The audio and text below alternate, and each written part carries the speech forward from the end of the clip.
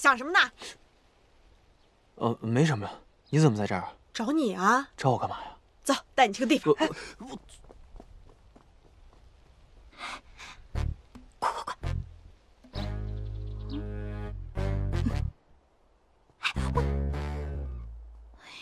哎，快走！我给你看个东西。你到底要带朕看什么呀？看。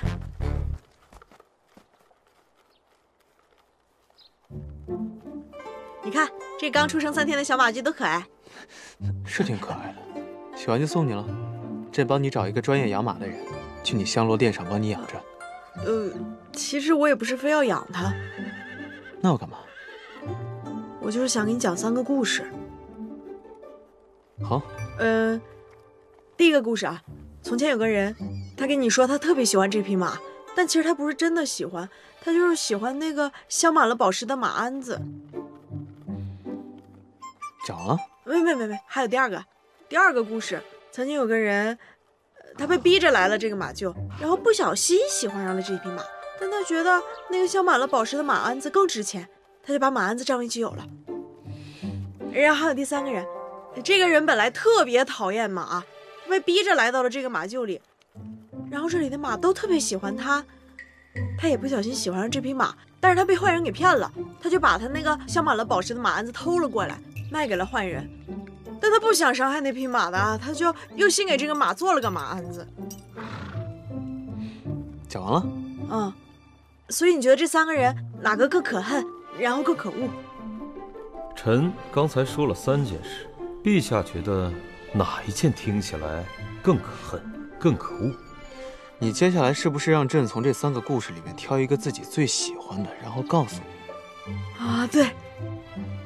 你怎么跟你爹一模一样？啥？哎，陛下，这个问题我来回答你，因为他是老爷的种啊。见过陛下。刘二夫人为何在此啊？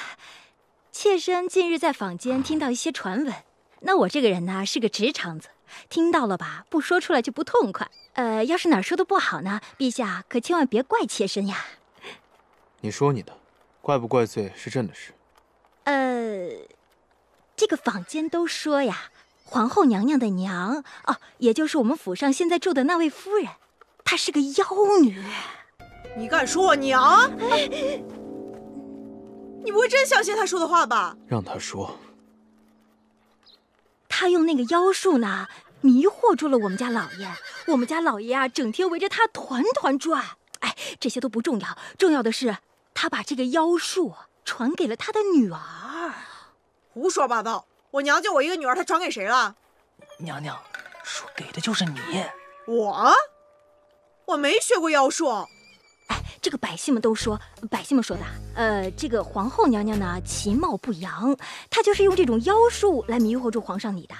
那不仅如此啊，她在后宫各宫都施展妖术，让后宫的这些男的呀，哎呦，整天都围着她团团转呐。尤其是那个御医，哎，你让我说完。那个皇后娘娘呀，还施展妖术迷惑住了我们家老爷。本来呢，我们家老爷是属于让白玉进宫的，就是因为他用了这种妖术，成功的偷天换日，害了我们家白玉呀。你这话说的一点道理都没有，我哪让他们围着我团团转了？是他们自己非要围着我团团转，我还想知道我哪儿得罪他们了呢。你看自己都承认了，是不是？陛下，你可一定要为我们家白玉做主呀。夫人说完了吗？差不多说完了，其他的我就不跟你多说了。好，来人，奴才在。掌嘴。你不会真相信他说的话吧？掌嘴。不是。皇上，我没做过，就是没做过。干什么？朕让你掌那个泼妇的嘴。我让你嘴里塞马粪，侮辱皇后娘娘。陛下，我娘说话一时不知轻重，冲撞了陛下和皇后娘娘，还请陛下恕罪。但我觉得我娘有句话一定是事实。哪一句话？皇后娘娘的娘亲的确是刘协的夫人，皇后娘娘也的确是刘协的女儿。陛下不是说过不会喜欢刘协的女儿吗？就是刘协的女儿啊！陛下，你真的相信他吗？你真的了解他吗？管得真多。走吧。皇兄嫂，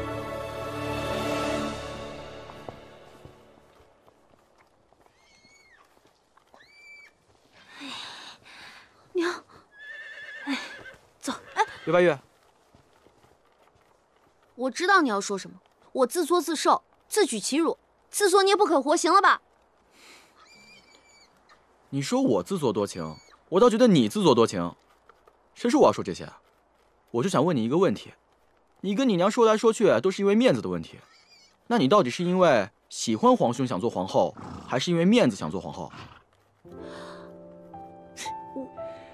其实你也没有那么喜欢皇兄，是不是？我也没有那么不如皇兄，对不对？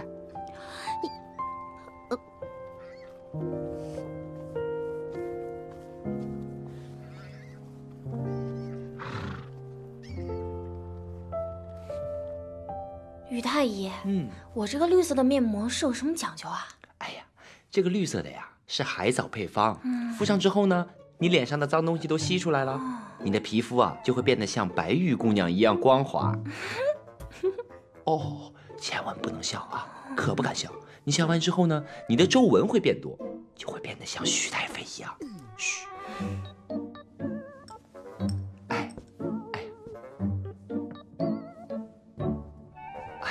各位姐姐，你们都是哪个店里的呀？我都还不认识你们呢。我是前罗店的，我是内务府的，我也是内务府的，我是上膳房的，我是宣城店的。哟，这位姐姐是陛下的身边人呀。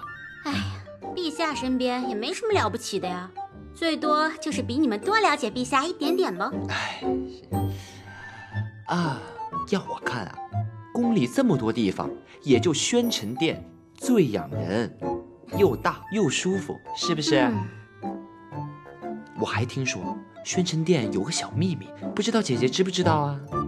什么秘密？啊，说是这个宣城殿在建的时候特别神秘，有那个有鬼？不是，有宝藏？不是。那是什么呀？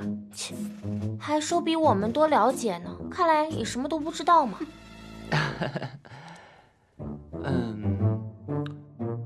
有密室。